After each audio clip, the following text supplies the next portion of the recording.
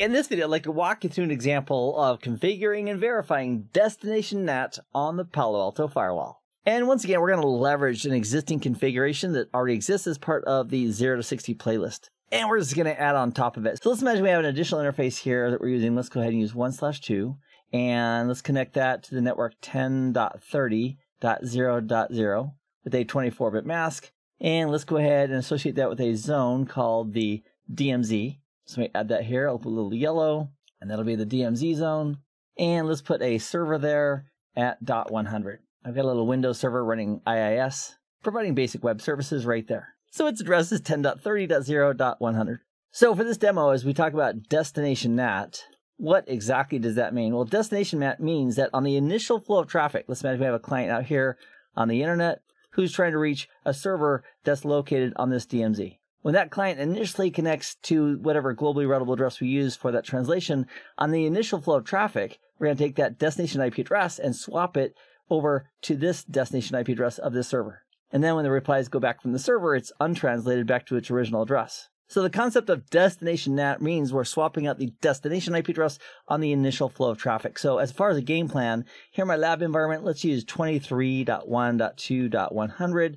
And if a client does connect with HTTP to that IP address, what we want the firewall to do is to swap out the destination IP address over to this one of 10.30.0.100 for the server, and then forward the traffic. So in addition to having our destination NAT policy rule in place, we also need to set up a security policy rule that permits that flow of traffic. So for our security policy rule, let's allow ping traffic and SSL, which effectively is HTTPS, and we'll also allow web browsing, which in the Palo Alto world represents HTTP traffic with TCP port 80. Now, before we demo this configuration, I also want to point out a couple of slight differences between the NAT policy, which is doing the address translation, and the security policy that's allowing the traffic to go through.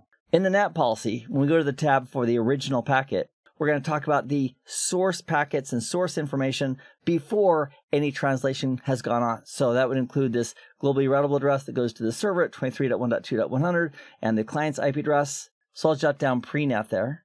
And also from a routing perspective, all those IP addresses, the client's source IP address and the destination IP address of the server, all those addresses are associated with the outside zone. So in the NAT rule, we're going to the original packet, we're going to specify the pre-NAT addresses and the pre-NAT zones. So as an example of this, for the original packet, the destination would be the 23.1.2.100 address, that's the pre-NAT IP address, and that pre-NAT IP address is associated with the outside zone. Again, just think of it from a routing perspective. If the firewall was going to forward to that IP address, which interface would it use? And based on that interface, which zone does that interface belong to? In this topology, it's the outside zone. And then for our security policy rule that permits that traffic, on the source tab, for that security policy rule, we're also going to use pre-NAT IP addresses. And for the destination tab, we're going to be using pre-NAT IPs. But for the actual zones involved, for permitting that traffic, we are using the post-NAT zone. So whatever zone this IP address of 10.30.0.0 is really in this case, it's going to be on our DMZ. That's what we specify there. So pre-NAT IP and post-NAT zone for the security policy rule. And I just realized that I don't have this 1/2 interface currently set up. So let's set up this 1/2 interface on the firewall. And then we'll proceed to set up the destination NAT and the security policy. And then we can test it from a client here in my lab environment on my little pseudo internet right here. So here at the firewall, let's start by going to network and to interfaces. And with the Ethernet subtab selected, I'm going to use Ethernet 1/2. So we'll select that. We'll specify the interface type is going to be a layer 3. So we'll select that from the dropdown.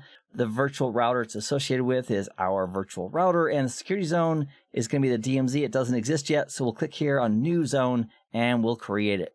We'll name it DMZ, click on OK.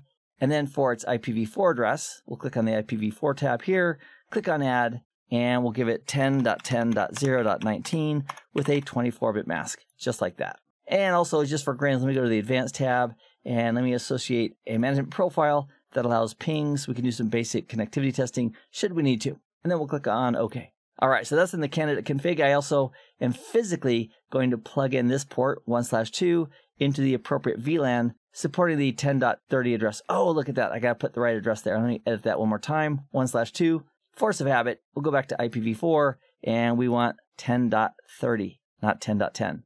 Because if I try to use the 10.10 address space twice, and I'm not using virtual firewalls, it would complain that the same subnet is being associated with two different interfaces. All right, that looks better. We'll click on OK. And before we're done, I'll also physically plug that 1/2 into the VLAN 30, which is supporting that 1030 network address space. So now that we have that interface configured, let's configure the destination NAT and also the security policy rule to allow traffic from a client out here on the internet to reach that server via this global address. So let's begin with our NAT policy. So we'll click on policies. On the left, we'll click on NAT. And here we have some source NAT from previous videos. So we'll click on add and we'll create a new destination NAT rule.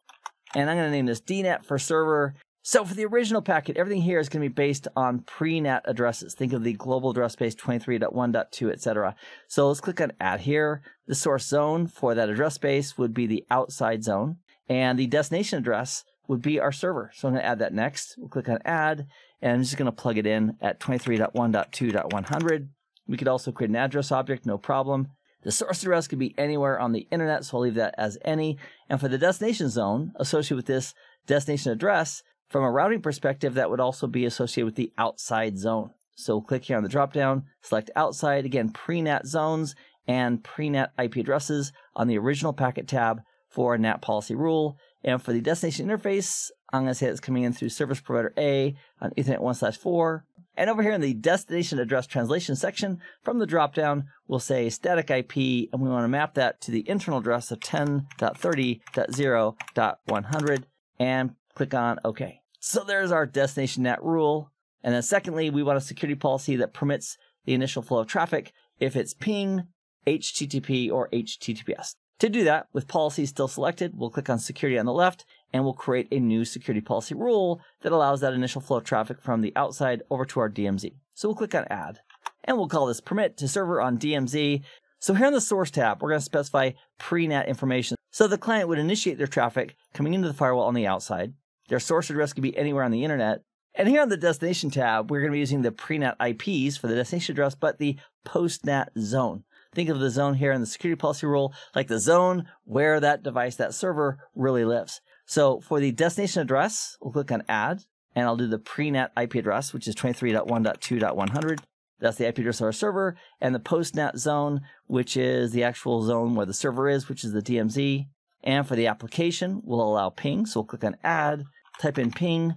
We'll click on add again, allow SSL, select that. And let's also allow web browsing, effectively HTTP. So we'll do web-browsing and select that. And we'll use the default ports associated with those applications. And we'll click on actions and we'll allow that. And we're doing logging, great. And we'll click on OK. So in our security policy rule, we're permitting ping, SSL, and web browsing if traffic is sourced coming into the firewall on the outside zone. And that traffic is going to the DMZ.